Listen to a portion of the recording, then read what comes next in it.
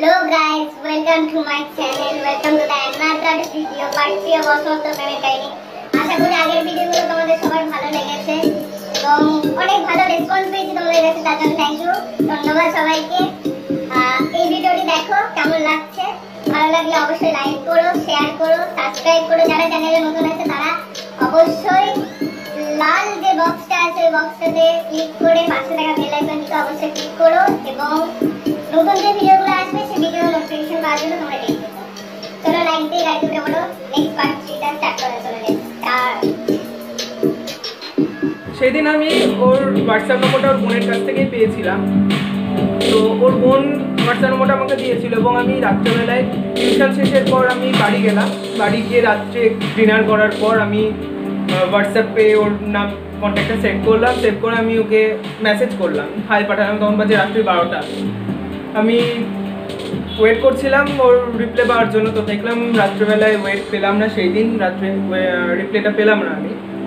Next দিন সকালবেলা ঘুম থেকে উঠে যখন আমি হোয়াটসঅ্যাপ চেক করি তখন আমি ওর মেসেজটা দেখতে পাই এবং দেখেই ভালোই লাগলো যে না, ও যাই হোক আমাকে চেনে না, তাও আমার রিপ্লাইটা দিয়েছে। যেহেতু হয়তো ব্যাচে পড়ি সেজন্য হয়তো রিপ্লাই দিয়েছে, বা ও ভেবেছিল হয়তো ব্যাচের কোনো কথা বলবো বা কোনো বিষয় নিয়ে ডিসকাস করবো, হয়তো সেজন্য হয়তো রিপ্লাইটা দিয়েছিল। তো যাই হোক, ও আমাকে হাই পাঠালো, তো আমি ওকে হ্যালো লিখলাম। দেন তারপরে আর কোনো রিপ্লাই পাইনি, হয়তো ব্যাচে পড়তে গেছিলো বা কোনো কাজে বিজি ছিল হয়তো, সেটা আমার জানা নেই।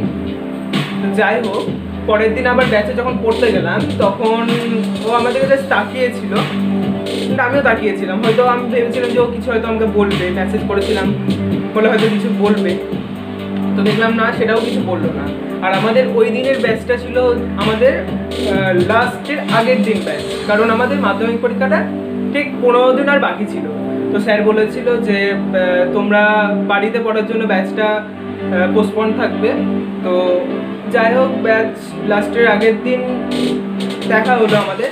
অ্যান্ড লাস্টের দিন যেদিন আমি গেলাম পড়তে, তো সেই দিন ও এসেছিল, লেট হয়েছিল ওর একটু আসতে। তো যাই হোক, সেদিনও ভেবেছিলাম যে কথা বলবো, কিন্তু সেদিন আর কোনো কথা বলা হয়ে ওঠেনি। তো সেদিন কথা বলে ওঠেনি তো কী হয়েছে, হোয়াটসঅ্যাপ তো আছে। আমি ভেবেছিলাম যে হোয়াটসঅ্যাপ তো আছে, হোয়াটসঅ্যাপে কথা হবে। তো এটা আমি জানতাম না যে ওর হোয়াটসঅ্যাপটাই সেদিন লাস্ট ডে ছিল, যেহেতু মাধ্যমিক পরীক্ষা চলে এসেছিলো সামনে।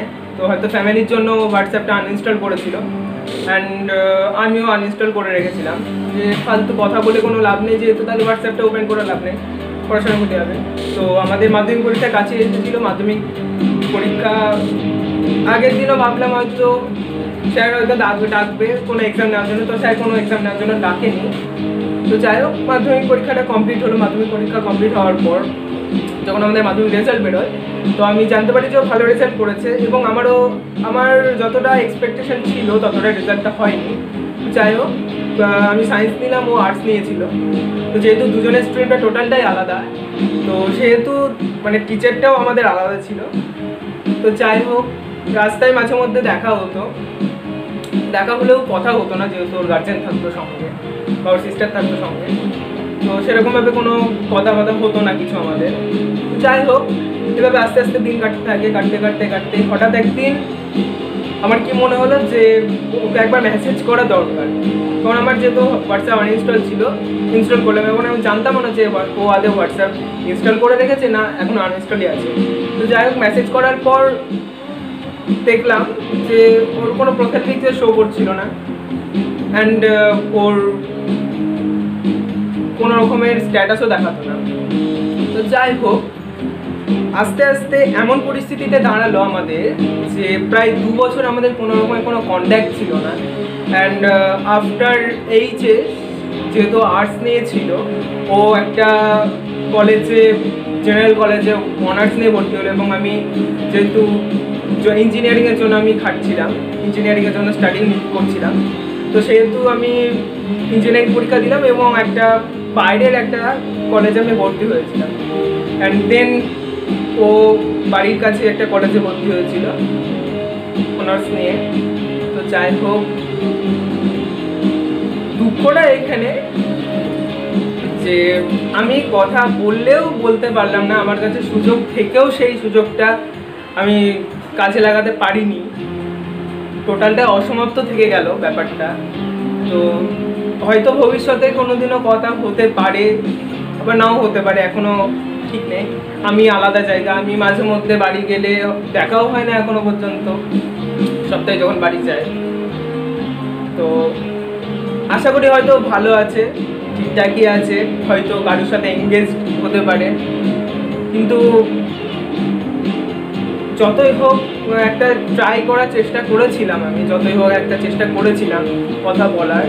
হয়তো আমার দোষ, জানি না কার দোষ, বা কোনো কিছু ভুল ভ্রান্তি বা কিছু ভ্রান্তি ছিল হয়তো, সেজন্য হয়তো এরকম হয়েছে।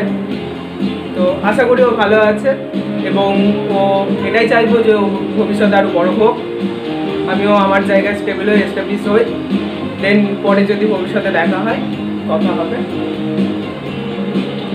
থ্যাংক ইউ তোমাদেরকে ভিডিওটি দেখার জন্য, স্টোরিটা শোনার জন্য। এটাই লাস্ট পার্ট ছিল আমাদের। একটা কথাই বলবো তোমাদের সবাইকে, যাদের এরকম আমার মতন অনেক অসমাপ্ত ভালোবাসা বা অসমাপ্ত প্রেম থেকে গেছে, যারা মানে প্রিয়জনকে পাওনি, আশা করি তোমরা ভবিষ্যতে হয়তো তোমাদের প্রিয়জনকে পেয়ে যাবে এবং তাদের সাথে এই ঘর সংসার করতে পারবে। Best of luck for new generation. আর যদি তোমাদের ভিডিওটি, আবার বলছি, যদি তোমাদের ভিডিওটি ভালো লেগে থাকে অবশ্যই লাইক করো, শেয়ার করো, সাবস্ক্রাইব করো, এবং আমাদের কমেন্ট বক্সে জানিও। তোমরা যদি নতুন কোনো কন্টেন্ট দিতে চাও আমাদের কমেন্ট বক্সে জানিও, অ্যান্ড সাবস্ক্রাইব অবশ্যই করো। ধন্যবাদ।